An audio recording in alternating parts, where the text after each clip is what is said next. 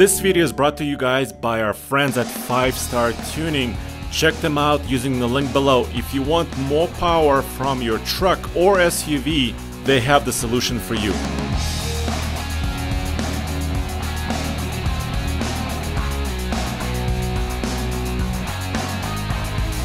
As you already know, the brand new 2021 Ford Bronco has made its official debut. But what I want to do in this video is actually compare the brand new Bronco to the Ford Ranger and other Ford trucks and see if we can glean into the future and also actually see which one is best for you. Is it maybe a Ford Ranger? Is it a new Bronco? So let's get started. I'm going to go over some of the features available on a new Bronco first, show you a lot of cool footage, interior, exterior options, and also pricing, because we have now access to a lot more detailed pricing on the new Bronco. And then I'm also going to show you how it compares directly against the Ford Ranger. So let's dive in and we'll go over chassis, suspensions, all of that stuff, and maybe see what the future may hold for the Ranger. So right here I'm on Ford website, and what I can do is now see each specific trim level on the new Bronco. It all starts out with a base model and goes to Big Bend. And it's nice to see here, you know, that it starts with kind of a steel wheel, really basic headlights, grille, really basic soft top, and goes to Big Bend, and then black diamond. And you can kind of see the progression once again. So a little bit more capability as we move along, and I'll show you some more detail on this a little bit later. Then Outer Banks, which is a little bit more luxurious version of the new Bronco. Finally, Badlands. It's kind of a Rubicon competitor in some ways when you compare the Bronco to the Wrangler. And Wild Track is supposed to be that kind of a badass, fast desert racer. So the Wild Track model on the Bronco is more competing against the Mojave Jeep lineup. But we're not going to be talking about Jeep because that video is already on the TFL car channel. So if you want to know about that, you can go check out Roman and Tommy there. And if you want to know more about the Bronco Sport, the small crossover, you can go to TFL Now channel where we have a full video on that. And check this out, the first edition, launch edition of the Bronco is sold out. So sorry, it's been a few hours since the Bronco launched. They have 3,500 allocated for the highest optioned Bronco 2021 model that's available in the spring of 2021 for sale. They're spoken for with a $100 deposit. So let's go a little deeper and see exactly what the Bronco actually is and how much it costs, because we haven't had this information before. The 2021 Bronco base model, this is the most basic one, starts at $28,500. You can see it right here. That's before destination. So after you add destination handling fees, you're hitting that $29,995, basically 30 grand for a two-door four-wheel drive Bronco. By the way, all Broncos are four-wheel drive. There's no such thing right now as a two-wheel drive, rear-wheel drive Bronco model. But here on the website, it's pretty cool. You can actually remove the doors. Ding! Remove the roof, ding, and you can kind of see, although not terribly well in this particular image, but kind of the structure of the Bronco. It's basically a ladder frame. Let me show that to you right now. So here it is, the actual frame and chassis for the new Bronco. And Ford says it is a modified global mid-size truck platform. Well, a mid-size truck is a Ranger, which is why we're so excited here at TFL Truck to bring you a little bit more detail about this. You can kind of see a really massive frame, fully boxed for the most part. You know, there may be a couple sections we cannot see right now that may be C-channel, but a lot of cross members, you can kind of see where it's the transfer case is mounting right behind the transfer case. There's one in the rear, one in the front. So it's supposed to be a very sturdy frame, and I'm sure it's kind of the latest generation of this frame, because what Ford is doing, usually what they do is when they introduce a brand new generation of a platform, they usually make a lot of different improvements on the chassis and the frame itself, so they can actually tune the suspension in a more precise way, which is also what they've done with this Bronco. And you can see here, actually, it's running on these big Goodyear Wrangler Territory empty mud terrain tires. And this is a whole nother story that we'll do on TFL Off-Road soon. Goodyear Wrangler Territory tires are now becoming more popular. It's a new design. The upcoming Ram Rebel TRX is rumored to have this tire. Also very similar design of the tire. And also the 2021 Chevy Silverado four-wheel drive trucks are also rumored to have this tire. So that's a whole different story. So let's get back really quickly to the pricing guide on the Bronco. And as you can see here, you can also see the skeleton structure, which is basically the roll bar once you take the top off on a new Bronco. And around it are the mostly aluminum panels, body panels. So the rear quarter panel, the front fender, the hood. There's some components that are made out of aluminum to save weight. And the payload rating on the new Bronco is around 1,370 pounds, which is just a little hair better than the Wrangler.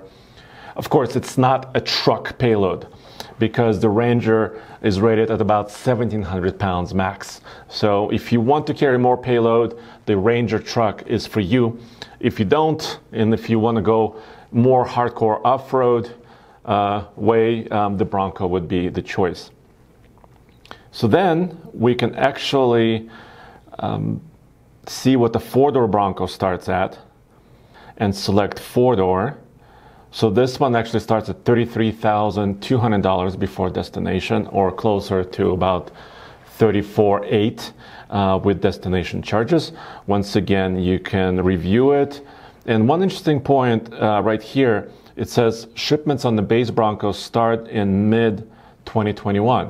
So this is not spring of 2021, so that's a little bit later, about a year from now. So that's interesting that the base models are appear to be coming out a little bit later after the first edition, perhaps.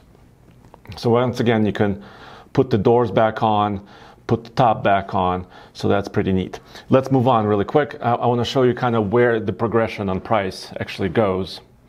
So then the next trim level is Big Bend, so you're getting a little bit more off-road capability, a little bit larger tire, still not the 35 that's available on the Wild Track, and the Badlands, and also the Sasquatch package. By the way, the Sasquatch package on the Bronco is available on any trim level. So in theory, you can select a base four-door Bronco for about $34.5 grand, and then add the Sasquatch package that gives you the transfer case, the upgraded transfer case, upgraded suspension shocks, and 35-inch tall tires, all rolled into one kind of more affordable package. So I'm kind of excited about that. Of course, these prices are higher than the Ranger, and I'll show you that in a second. So there goes the Big Bend four-door. Actually, the pricing is not listed right now. The Black Diamond offers you yet a little bit more off-road capability. The four-door starts at around $38,545, or close to 40 grand for with destination charges. That's before other options. Outer Banks, like I said before, it's a little bit more luxurious model of the Bronco, and the four-door is not quite priced yet, as you can see, but the two-door starts at $38,955. And finally, I think most of us are interested in about Badlands edition. The two-door starts at $42,095. The four-door starts at $44,590, once again before destination charges. Yes, this is a competitive price. If you look at the Wrangler, it also starts in the mid $40,000 range, but mid $40,000 range is where the Ranger tops out. So let me quickly show you that. So here is the brand new 2020 Ford Ranger, which is available in the United States. This is the XL model, which is the base truck. It's a two-wheel drive that starts at a lower price, but let's select the 4x4 because Broncos only come in a 4x4 version. And actually they start at the exact same price, almost $28,570 before destination charges. It's the four-wheel drive extended cab long bed Ranger. The Ranger can tow up to 7,500 pounds maximum, with actually the same engine that's in the Bronco base model as well, which I'll get to in a second. And the Bronco can only tow up to 3,500 pounds. So a huge variance in maximum towing capability. The payloads are closer, like I told you. But let's talk about the engine really quick. The 2.3 liter EcoBoost 4-cylinder that's available in the Ranger, which is the only engine choice in the Ranger currently, is also available in the Bronco with the same power rating, 270 horsepower and 310 pound-feet of torque. The Ranger only gets the 10-speed automatic, but the Bronco can also be had with this engine and a 7-speed manual. Ford calls it 6+1 manual transmission, which means you're using your 6 gears manually in the day-to-day driving, and then that crawler gear, that kind of a below the first gear, is only used when you're off-road and moving very slowly to enable you to have this tremendous crawl ratio. And crawl ratios are very useful for just slow speed off-roading, because you want to be very precise and you don't want to damage anything. And if your vehicle can move slowly forward, that's very key to having a successful day on the trail. So what does that mean? Could the future Ford Ranger have a manual transmission similar to the Broncos? Well, possible, especially if it's an off-road version of the Ranger, maybe the next Ranger, Raptor. Obviously, we don't have any confirmation on this from Ford. This is just kind of speculation on my part right now. But the Ranger and the Bronco are going to be produced at the same factory in Michigan. So, I mean, there's a lot of energy here. So I'm really excited for the next Ranger to have additional cool off-road features as well.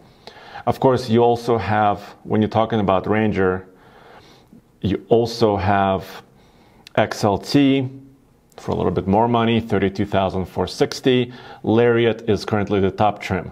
So really only about 3 trims on the Ranger versus up to 5 or 6 trims on the new Bronco. So the Ranger is a little bit more focused in how it's positioned. And we've shown that to you. We've taken several Rangers off-road crew cabs. And if you put the FX4 off-road package onto it, and every single option, the most expensive, highest priced Ford Ranger would be at about $46,000 to $47,000. So let me just show you that. I'm not sure what's happening now. You know what? I think the Ford.com site is actually very busy because people are trying to figure out and look at the Bronco and figure out which may be best for them, because I've noticed this. And actually, we tried to order a Bronco last night, or pre-order one, and the ordering process kept crashing from time to time. So I think Ford is seeing huge demand for or at least initial interest in the new Bronco. Anyway, so when you configure the Ranger truck with the most off-road worthy goodies, including trail control, that's now also available on the Bronco, which is slow speed cruise control for off-roading. About 46 grand is where you will be. Here you go. I just quickly wanted to show you the kind of a fully optioned Ranger. Maybe not with every trim level and option, but at least when you select the FX4 package, which, like I said, gives you special shocks, trail control, other options, you're pushing the $46,000, $47,000 range. So this is the very top of the Ranger currently. That's not the very top of the Bronco range, so let's get back to the Bronco. So the Badlands is kind of, like I told you, kind of a equivalent of a Jeep Wrangler Rubicon competitor. Then if you want more, which Ford is ready to offer this, the Wildtrak model, and you can kind of see the fat tires and big fenders and kind of a steel bumper with Raptor-like kind of cutouts on the sides. Really cool stuff.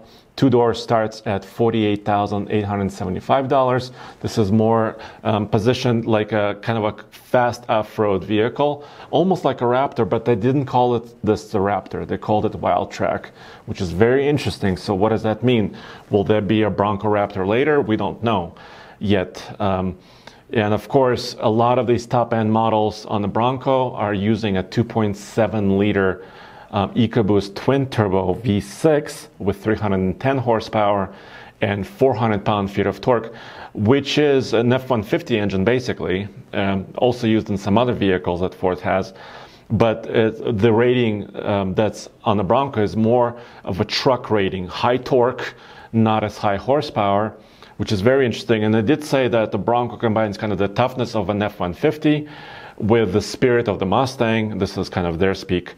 And it comes together in an off-road package with the Bronco.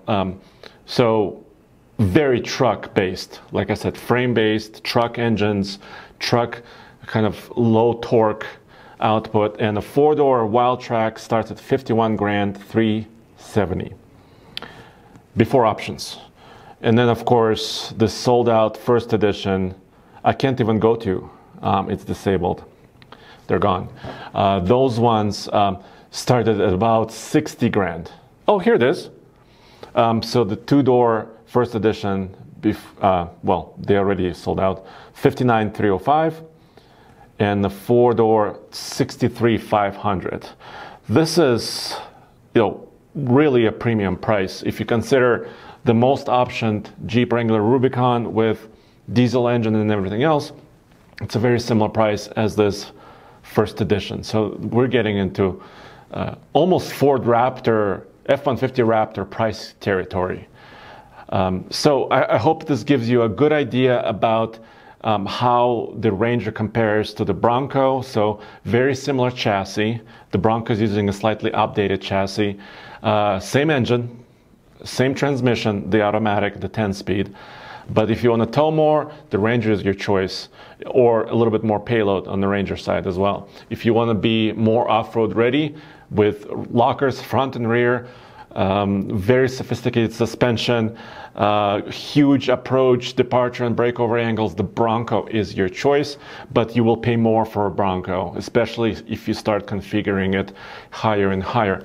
And finally, I wanted to give you a quick look or a little bit deeper dive into the suspension setups, because there are a lot of questions out there. Will Ford get rid of the leaf springs, either on the F-150 Raptor or the Ford Ranger side, because the Bronco is not using leaf springs in the back?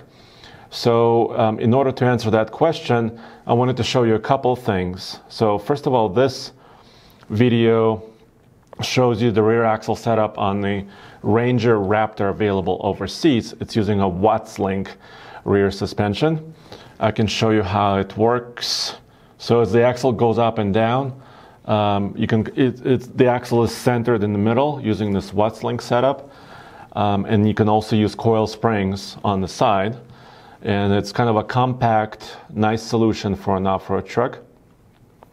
So then if you're looking at what's available currently, or what will be available in the 2021 Ford Bronco, here we go. This is the rear axle on the Ford Bronco for 2021. As you can see, coil springs, no leaves, and a panhard bar that connects the two sides of the frame and the axle. So they're not using a Wattslink on this particular setup, but this kind of gives you an idea of what's possible. This is more of a 5-link orientation on this Bronco versus a traditional leaf spring design that you see on the Ranger. So this design is more, off-road ready. The leaf springs may provide higher payload capacities, a little bit more stability perhaps while towing. So I think Ford is kind of deciding between all these different options on suspensions, what to offer you. But our guess here at TFL Truck is that a very similar setup you see here would be available on the next generation Ranger Raptor, because first of all, they can share the same platform, they can share the same engineering and design, and have a really capable off-road truck, especially if they're using that 2.7 liter V6, the twin turbo. And guys, go back to tfltruck.com for all the latest news, views, and real-world truck and, of course, Ford Bronco reviews.